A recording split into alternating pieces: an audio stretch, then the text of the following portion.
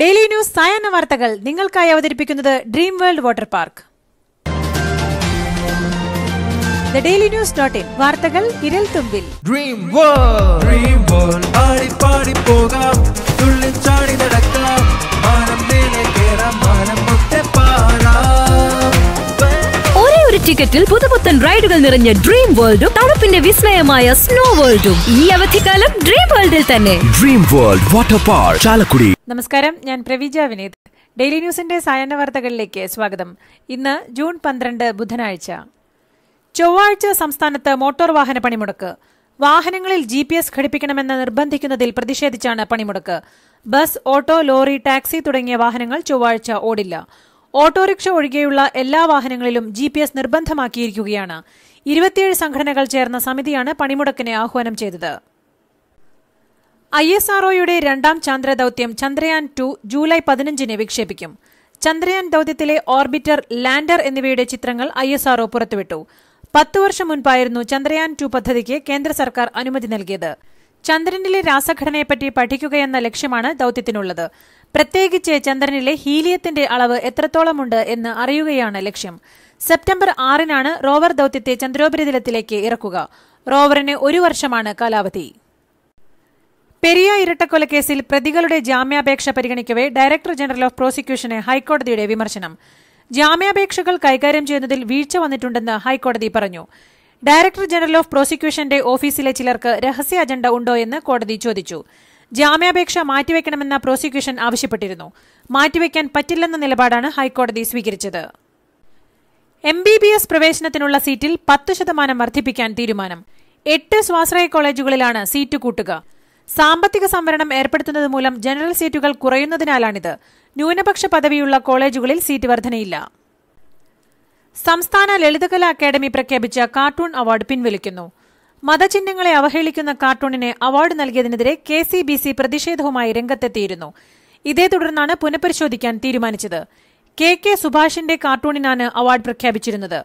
Cartoon bishop Franco മുളയ്ക്കലിനെ മതചിഹ്നങ്ങൾ സഹിതം അവഹേളിക്കുന്നതാണെന്നാണ് ആക്ഷേപം.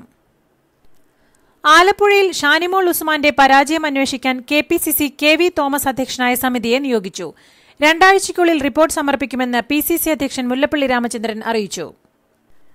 വയലിനിസ്റ്റ് ബാലഭാസ്കറിന് മരണമുണ്ടായ അപകടത്തിൽ അസ്വാഭാവികതയില്ലെന്ന് പ്രകാശ് തമ്പി. അനാവശ്യമായ കെട്ടുകഥകളാണ് മാധ്യമങ്ങൾ പ്രചരിപ്പിക്കുന്നത്. ചേട്ടനെപ്പോലെ കരുതിയ ഒരാൾക്ക് അപകടം പറ്റിയപ്പോൾ കൂടെ നിന്നു.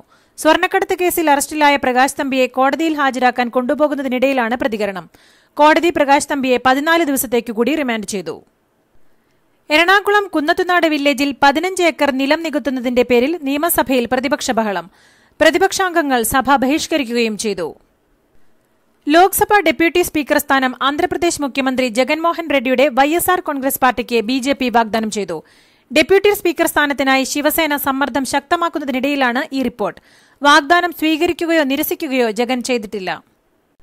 ബീഹാറിൽ മസ്തിഷ്ക ജ്വരം പടരുന്നു. 2 ദിവസത്തിനകം മരിച്ചത് 36 കുട്ടികൾ. 135 കുട്ടികൾ ആശുപത്രിയിൽ ചികിത്സയിലാണ്. വായു ചുഴലിക്കാറ്റ് ഭീതിയിൽ ഗുജറാത്ത്. തീരമേഖലയിൽ നിന്ന് 10,000-ഓളം പേരെ ഒഴിപ്പിച്ചു. നാളെ ഗുജറാത്ത് തീരത്ത് ചുഴലിക്കാറ്റ് വീശിയടിക്കുമെന്നാണ് മുന്നറിയിപ്പ്. സൈന്യത്തെ രക്ഷാപ്രവർത്തനങ്ങൾക്കായി വിന്യസിപ്പിച്ചിട്ടുണ്ട്. ഓ, നീ ഫേഷ്യൽ സ്ക്രബ് കൊണ്ട് മുഖം മിനുക്കുന്നു. ഞാൻ കരിഞ്ഞ പാസ്യമായി ഗുസ്തി പിടിക്കുക. അപ്പൊ നിങ്ങളും ഫേഷ്യൽ സ്ക്രബ് ചെയ്യുന്നേ? പാത്രങ്ങളുടെ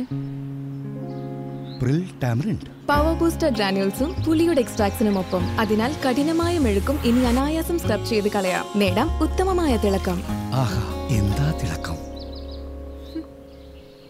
പാത്രത്തിന്റെ പാത്രം തിളങ്ങും, നിങ്ങളുടെ ബന്ധവും. 2024 വർഷമാകുമ്പോഴേക്കും എല്ലാ വീടുകളിലും കുടിവെള്ളം എത്തിക്കുമെന്ന് കേന്ദ്ര ജലശക്തി മന്ത്രി ഗജേന്ദ്ര ഷെഖാവത്ത്. ചരിത്രത്തിൽ ഇരുണ്ട അധ്യായം രചിച്ച രാജരാജ ചോളൻ ഒന്നാമനെതിരെ നടത്തിയ പരാമർശത്തിന്റെ പേരിൽ തമിഴ്നാട് ചലച്ചിത്ര സംവിധായകൻ പ. രഞ്ജിത്തിനെതിരെ കേസ്. ഹിന്ദു മക്കൾ കക്ഷി നേതാവിന്റെ പരാതിയിലാണ് കേസ്. അസംഘടിത മേഖലയിലെ തൊഴിലാളികളെ മിനിമം വേതന നിയമത്തിന്റെ പരിധിയിൽ കൊണ്ടുവരാൻ പാർലമെന്റിൽ ബിൽ വരും. ആഭ്യന്തരമന്ത്രി അമിത്ഷായുടെ നേതൃത്വത്തിലുള്ള മന്ത്രിതല സമിതിയിലാണ് ഈ തീരുമാനം. ഉത്തർപ്രദേശിലെ ധിമാൻപുരയിൽ മാധ്യമപ്രവർത്തകനെ റെയിൽവേ പോലീസ് സംഘത്തിന്റെ മർദ്ദനം. ന്യൂസ് 24 വാർത്താ ചാനൽ റിപ്പോർട്ടർ അമിത് ശർമ്മയ്ക്കാണ് മർദ്ദനമേറ്റത്. വാർത്താ ഏജൻസി വീഡിയോ പുറത്തുവിട്ടതോടെ 3 ഉദ്യോഗസ്ഥരെ സസ്പെൻഡ് ചെയ്തു. ഗുഡ്സ് ട്രെയിൻ പാളം തെറ്റിയതിന്റെ വാർത്ത റിപ്പോർട്ട് ചെയ്യാനെത്തിയതായിരുന്നു അമിത്. മഫ്തിയിലായിരുന്ന പോലീസുകാർ ക്യാമറ തകർക്കുകയും മർദ്ദിക്കുകയും ചെയ്തു. മൂത്രം കുടിപ്പിച്ചെന്നും അമിത് പരാതിപ്പെട്ടു. ജമ്മു കാശ്മീരിൽ പുതിയ വിഘടനവാദി ഗ്രൂപ്പിന് പാകിസ്ഥാൻ രൂപം നൽകിയതായി റിപ്പോർട്ട്. ലഷ്കർ ഇ തോയ്ബയിലെ ഭീകരരെയും പഴയ വിഘടനവാദി ഗ്രൂപ്പുകളിലെ ചിലരെയും കൂട്ടിച്ചേർത്താണ് പുതിയ ഗ്രൂപ്പിന് രൂപം നൽകിയത്. പാക് ചാരസംഘടനയായ ISI ആണ് ഇതിന് നേതൃത്വം നൽകിയത്. ലഷ്കർ ഇ തോയ്ബയിലെ മുൻ ഭീകരനായ ഇർഷാദ് അഹമ്മദ് മാലിക്കാണ് പുതിയ ഗ്രൂപ്പിന്റെ തലവനെന്നും സി ന്യൂസ് റിപ്പോർട്ടിൽ പറയുന്നു. അൽഷിമേഴ്സിനെ പ്രതിരോധിക്കാൻ മരുന്നുമായി യൂണിവേഴ്സിറ്റി ഓഫ് ന്യൂ മെക്സിക്കോയിലെ ഒരു സംഘം ഗവേഷകർ. മറവി രോഗവുമായി ജീവിക്കേണ്ടിവരുന്ന അവസ്ഥയാണ് അൽഷിമേഴ്സ്. പുതിയ വാക്സിനിലൂടെ അൽഷിമേഴ്സിനെ തടയാനാവുമെന്നാണ് ഗവേഷകരുടെ വാദം. ശ്രീലങ്കൻ ഭീകരാക്രമണവുമായുള്ള ബന്ധം തിരഞ്ഞ് തമിഴ്നാട്ടിലെ കോയമ്പത്തൂരിൽ NIA റെയ്ഡ്. IG റാങ്കിലുള്ള ഉദ്യോഗസ്ഥനുൾപ്പെടെ 2 പേരുള്ള NIA സംഘമാണ് പരിശോധന നടത്തിയത്. ഇസ്ലാമിക് സ്റ്റേറ്റിന്റെ കോയമ്പത്തൂർ മോഡ്യൂളുമായി ബന്ധമുള്ള വിവരങ്ങൾ തേടിയാണ് റെയ്ഡ്. ഉക്കടം, കുനിയമുതൂർ, പോത്തന്നൂർ തുടങ്ങിയ സ്ഥലങ്ങളിലായി 7 പേരുടെ വീടുകളിലാണ് റെയ്ഡ് നടന്നത്. ലോകകപ്പ് മത്സരത്തിനിടെ വിരലിന് പരിക്കേറ്റ ഇന്ത്യൻ ഓപ്പണർ ശിഖർ ധവാന് പകരം യുവ wicket keeper batsman Rishabh Pant ഇംഗ്ലണ്ടിലേക്ക്. പകരക്കാരനായി പന്തിനെ ഔദ്യോഗികമായി പ്രഖ്യാപിച്ചിട്ടില്ലെങ്കിലും എത്രയും പെട്ടെന്ന് ഇംഗ്ലണ്ടിൽ ടീമിനൊപ്പം ചേരാൻ BCCI താരത്തോട് നിർദ്ദേശിച്ചതായാണ് റിപ്പോർട്ട്. ടീമിന്റെ ഔദ്യോഗിക കിറ്റ് കഴിഞ്ഞ ദിവസം ഡൽഹിയിലെ പന്തിന്റെ വസതിയിൽ എത്തിച്ചിരുന്നു. ലോകകപ്പ് ക്രിക്കറ്റിൽ ഇന്ന് ഓസ്ട്രേലിയ പാകിസ്ഥാൻ പോരാട്ടം. ഇന്ത്യയോട് തോറ്റാണ് ഓസീസ് വരുന്നതെങ്കിൽ മഴ മൂലം ശ്രീലങ്കയ്ക്കെതിരായ മത്സരം നഷ്ടമായതിന്റെ സങ്കടത്തിലാണ് പാകിസ്ഥാൻ. ലോകത്ത് ഏറ്റവും പ്രതിഫലം പറ്റുന്ന കായിക താരം ലയണൽ മെസ്സി. ഫോബ്സ് മാസികയാണ് ഈ വിവരം പുറത്തുവിട്ടത്. ബോക്സിംഗ് താരം ഫ്ലോയിസ് മെയ്ത്തുറയെയും ഫുട്ബോൾ താരം ക്രിസ്ത്യാനോ റൊണാൾഡോയെയും പിന്തള്ളിയാണ് മെസ്സിയുടെ മുന്നേറ്റം. 881 കോടി രൂപയാണ് മെസ്സിയുടെ വാർഷിക വരുമാനം. ലോകത്തെ ഏറ്റവും മൂല്യമുള്ള ബ്രാൻഡുകളിൽ 1ാം സ്ഥാനം ആമസോണിന്. ഏറ്റവും മൂല്യമുള്ള 2ാമത്തെ ബ്രാൻഡായി ആപ്പിളും തിരഞ്ഞെടുക്കപ്പെട്ടു. ഗൂഗിളിനെ മറികടന്നാണ് ആമസോണിന്റെയും ആപ്പിളിന്റെയും മുന്നേറ്റം. ആഗോള മാർക്കറ്റ് റിസർച്ച് ഏജൻസിയായ കാന്തർ നടത്തിയ സർവേയിലാണ് കണ്ടെത്തൽ. ഇതോടുകൂടി ഇന്നത്തെ ഡെയിലി ന്യൂസ് സായാഹ്ന വാർത്തകൾ സമാപിക്കുന്നു. ഡെയിലി ന്യൂസിന് വേണ്ടി വാർത്തകൾ വായിച്ചത് Praveeja Vineeth. The Daily News.in വാർത്തകൾ വിരൽ തുമ്പിൽ.